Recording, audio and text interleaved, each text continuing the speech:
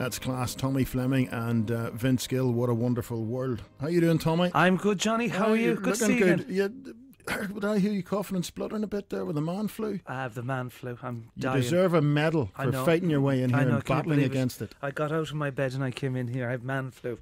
I'm grand. I'm fine. Not a bother on me. Do you know it's scientifically proven that it does affect men far more than women? And women's lack of sympathy is not acceptable. I'm saying nothing because women buy a lot of my tickets. Except Tommy Fleming fans, they're all class. They're brilliant, you know. So listen, another album, 25 years of songs. It's called Stories. Stories. I didn't want to actually celebrate or make a kind of big deal out of it, and then I said, you know, why not? Life's too short. And instead of doing a best of and rehashing everything that I'd done over the years, there is some of that in it, don't get me wrong. We recorded 5 new songs, and then I took songs from Paddy the Show that I did the last 2 years, the musical drama that I was in, and I picked up a few kind of 1 or 2 that I hadn't released before, live recordings and stuff like that hadn't. The Town I Love So Well is one of them.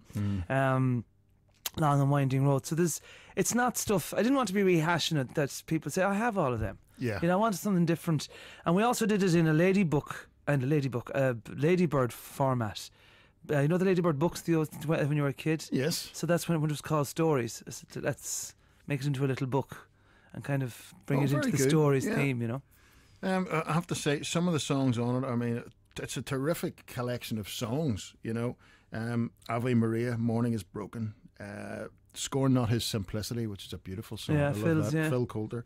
As you say, The Long and Winding Road, Both Sides Now is terrific as well. With Lucy Silvis, yeah. Lucy did that with me a good few years ago. So this is what, I have 3 duets on it with Vince Gill, Michelle Lally, who worked with me in Paddy, and Lucy Silvis. About Vince Gill, I mean, he's a. I know you're famous, but he's a megastar. So would I just get on the phone to Vince Gill? Vince, I'm going to give you. I'll give you your big break. Yeah, you can be on my CD. I didn't actually. The guy that produced the song, a guy called Dan Shea. We were emailing back and forth on songs that I wanted that might work for him to produce on them. And he came back with this, and I sent it with Wonderful World, and I sent him an email back and said, yeah, that would be brilliant as a duet, and I'll only do it with Vince Gill, or Dolly Parton. Yeah. And not so long afterwards, he sent me an email back to say, have Vince, he wants to do it, when are you free to come over? What? So that's how it worked. So if you don't ask, you don't get. If you don't ask, you don't get. And I'd met him once before that, when he was over in Ireland doing a few shows, and he loved what I did, so he was quite willing to jump on board with it. That's terrific. I loved it. I loved working with him on it. Loved it. Because you've been an admirer of Vince for a long time. Since 1990. Yeah. Since he brought out the I Still Believe in You album. Yeah. I was 19. Yeah. So it had a big impression on you. Big impression on me. As a singer, as a musician, as an entertainer all around. But listen, for you to do a duet with him, it would be, for a lot of people, be like getting to play with Man United or Liverpool or whoever. You know, you must have been really buzzing about that, were you? Do you know what it was? I kind of I didn't want to let it be seen. I was very blasé about it, going, oh yeah, that's fine, thanks. And like each time I'd hang up the phone and go, yes. Yeah. So it was. And the funny thing was, I was in New York. I went over then to do the US tour, and I was finished the sound check, and I had a missed call from a Nashville number. Yeah. And I rang it back going, next thing, Mr. Gill answered, and he was just ringing to say he loved working on the song. He got my number from the producer, and if there was anything else I needed, this is his number. And I thought, great, yeah, I'll be around in an hour. Yeah, it's a touch of class though, isn't it? He's the creme de la creme when it comes to, like, you know, I know Garth Brooks is up there with country music and Brad Paisley and all of those, but there's something special about Vince Gill as a singer, as an artist, as everything, and he's the real deal. Like, he's a real country singer. Well, he sounds like he's a gentleman as well. He's a lovely man, lovely. That's exactly what he's, a gentleman. There's nothing kind of brash. There's nothing celebrity about him. Yeah, it's all very down to earth, no frills. Is this okay? That's brilliant, thanks. It's all very much a pleasing thank you. I love to hear that, when, you know, people we know in the limelight are actually real people as well. And that's and it's refreshing. Funny, when it came to actually recording it, we did it in 2 different countries. I was at home, he was in Nashville, and there was a choice for me to go over about a week early before the US tour and spend time with him doing that. And there was a part of me that didn't want to do that because I thought, I don't want to be careful what you wish for, because I thought I could be very disappointed. But I knew I wasn't when I spoken to him. Yeah, that is terrific. So, I mean, you've got a vast back catalogue, and I know there's a load of songs that you would love to tackle. So how did you narrow it down? There's 32 songs on this double CD. Were you sitting wrestling with yourself? I was, for want of a better word.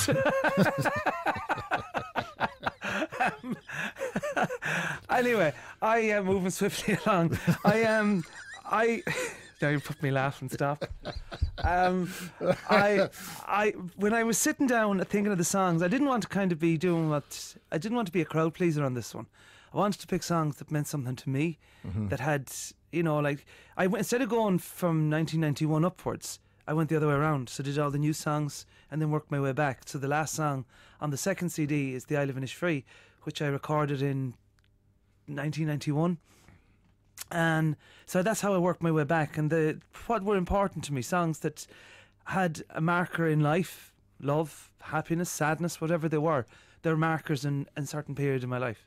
So some people might sit and put together a mixtape, a compilation CD of their favourite tunes that, you know, landmarks. You go and record a double CD and bring it out, you know. But some of it was already recorded. I just did the new songs. I did put 5 new songs on it and then picked stuff that I'd already in the store, as we say, that people didn't have already. Because I didn't want people kind of saying, he's just doing another best of. And that's, to me, that's cheating and it's lazy. And I don't do either, you know what I mean? Yeah, so but I have to say, it's brilliantly packaged. What I love, and I love when people make the effort to do this, there are little stories about each song about why you've recorded it and why it's on this, and where it came from and what it meant to me. So I love that, you know, because you can read that and then you listen to the songs in a better context, I suppose. Well, it means more to the fan or to the person that hasn't heard of me before, or there could be just that's the very first CD they've ever bought of mine or listened to, and that means they might just say, right, no, I might buy another one, you know. Buy the rest of them. Buy the entire back catalogue. Get on, oh, that's it. Get on the internet. What else has this fella done? You know, get him a turn. Buy him a bungalow in Donegal. You know. Listen, you're touring again. Well, I suppose next year, 9th of February at the Burnavon Theatre in Cookstown, the 10th Millennium Forum in Derry, and then the 25th at the Ulster Hall in Belfast. In Belfast. I returned to Belfast. Yeah. I always love coming back to the Ulster Hall and the Millennium, of course, and been playing the Burnavon for 12, 13 years now. Yeah. So they're always great, and they're always sellouts for us, thank God. I know the one thing I love about the Northern audience is there's no frills, you know. It's either black and white, and if they're not happy with what you're doing, they'll tell you straight up from the audience. Oh, you know? It's very kind of, you know, stop doing your own thing and please us, you know. And I love that. Absolutely love the. Do you love that? Yeah. I do. Yeah, I love the honesty in it. Love the no BS, basically. You know? Well, the result of that is when they clap and cheer, you know it's genuine. You know it's genuine. Absolutely. Yeah, you know, you've earned it. And you kind of, I don't pussyfoot around it. It's kind of just go in and do the show and stop. You know, don't be precious, basically. Yeah. You know. Well, I think the audiences appreciate that, and of course, the Ulster Hall is a tremendous venue, isn't it? So the acoustics in it are amazing. I love my favourite part of it is the high stage. Yeah. Because in a lot of new concert halls and a lot of new places, there's either no stage, just a floor, and the audience go up. Yeah, that's or right, it's a very low stage, and you're kind of, whereas there's that little separation that makes you work that bit harder. Yeah, but you're up on a pedestal. But the Ulster Hall, of course, was designed way back in the days before amplification, so acoustics were at a priority. Yeah, so that's why. Yeah. So that's why it's perfect. It's a beautiful building, though. It's and we're always so well looked after when we go there. It's one of the best venues in the country. Yeah, it is smashing. I've played it a few times myself and sort of pinched myself going, whoa, we're at the stage of the Ulster Hall. The Clash played here, you know. See, that would be my sort of markers. But Led Zeppelin played there. Everybody's played there. A lot of greats played in it. Yeah. You know, lots of greats played in it. But it's great to come back to it, Johnny. It's always fun, actually. Yeah. It's always fun and there's always a great reaction. Well, that's good that you can even anticipate a gig like that. Well, I hope so. You know, no, but I mean, you know, sometimes you've got a gig coming up and we've never played here before. Don't know what it's going to be like. We're not even sure if they like the songs that we've got in the set. You know, that kind of thing. The hardest thing about doing a tour, and it depends no matter where it is, be it America, be it here, be it Australia, whatever it might be. You can get very not bored, but very weary. If you're on like the 10th, 12th show. Yeah. To the point of, and that it's a very dangerous place to be because it kind of comes across that you don't give a hoot, you know? Yeah. And the lesson I learned from that one a long time ago was go on every night on that stage like it's your opening night. Yeah. And then it'll always come back to you. No matter how tired you are. Those people paid good money to see you, you know, and they worked hard for that money. And so you whinging about being tired is not going to help anything. You know? So even though you are exhausted, go on and do it. You have to do it. As you say, those people haven't seen the other 9 gigs. No, they it's haven't. your 10th, but it's their first. They want to see the show. Absolutely, you know. Yeah. No, it's a good attitude. So listen, there next year, what do you do for Christmas? This year is a bit mad because normally it's very quiet for us. We have only like Tina, myself, 2 kids, Tina's dad, Pops. And it's all kind of eat the dinner, and then there's about 4 people fast asleep with full bellies. Yeah. This year we've 14 coming around to us, so it's a big kind of, it's all family. So as Conal, you have to book the sofa early. There'll be no sofa, I'm afraid. As Conal said to me earlier on, he says it'll be carnage. Yes, so that's the word to describe. That's the best way to describe it. Well, it. good luck with that. So you're going to do a song for us now. I'm going to do look, we're talking about Christmas, and this place is like Santa's grotto, by the way. Yeah. There's a laser lights going on everywhere. Thank God I'm not epileptic.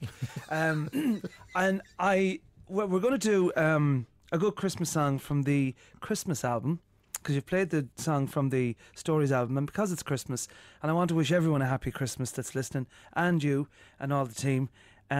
This is one we did on the Christmas album called It Came Upon a Midnight Clear. Okay, you far away there.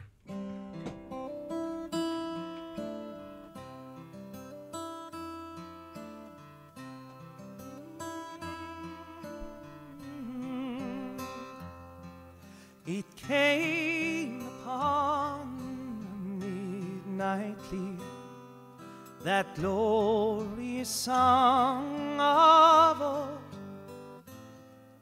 from angels bending near the earth to touch their harps of gold.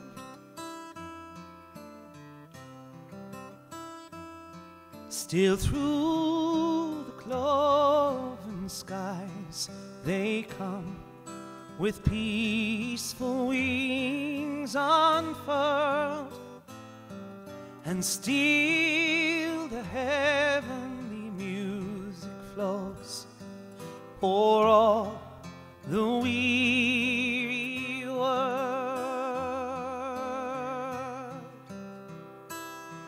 Peace on the earth, goodwill to men, from heaven's all gracious King.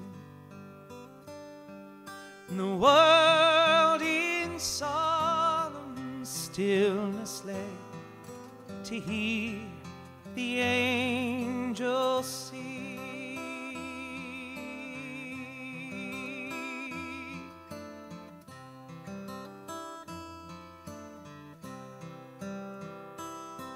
Peace on the earth, goodwill to men, from heaven's all gracious King.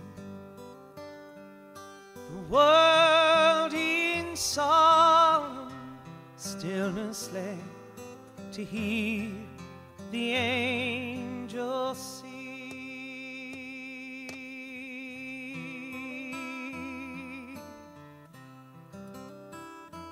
Hear the angels sing. Hear the angels sing on a midnight clear. Hear the angels sing. Beautiful. That is smashing. Absolutely. Tommy, thank you very much indeed. Thank you very much. Okay. Thanks for having us, as always. Oh, no bother. It's like a yearly pilgrimage up here. It is, yeah. You know, and people would ask, you know, because, you know, yourself, you're always up at Christmas, so they would ask, when's Tommy? And I'm serious, you know. That's brilliant to know. That's you're hardcore Ulster Hall fans, you know. Getting ready for the gig. Ready for the gig. Bring him in. You know. And is the Ulster Hall sold out? Not yet, no. It's still tickets available. It's doing great. I mean, I don't think it ever sells out until kind of closer to the time. Yeah. But hopefully it will now, touch wood. Nice Christmas present. Nice Christmas present. Wink, wink. I'll buy 2 of them. Don't go on your own. Don't go on your own. Okay. Bring the family. Right, Tommy, thanks for coming in. Connell, thank you, sir. Thank you so much. Okay, no problem.